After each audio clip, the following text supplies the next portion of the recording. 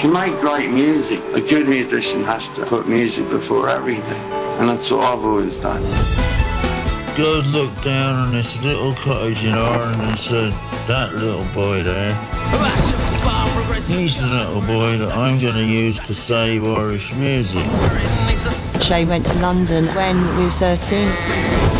I love the drink, the gig, the girls. The lyrics are always about fighting, drinking, dying, living. You know, the things that everybody does.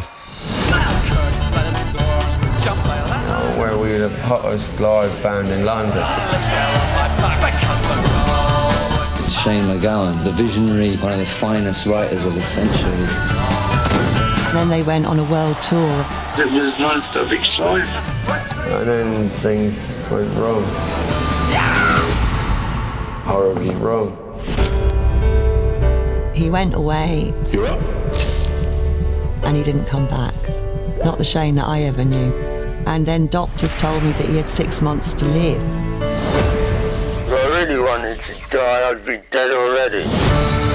Well, I'm delighted to announce the Special Lifetime Achievement Award to Shane MacGowan.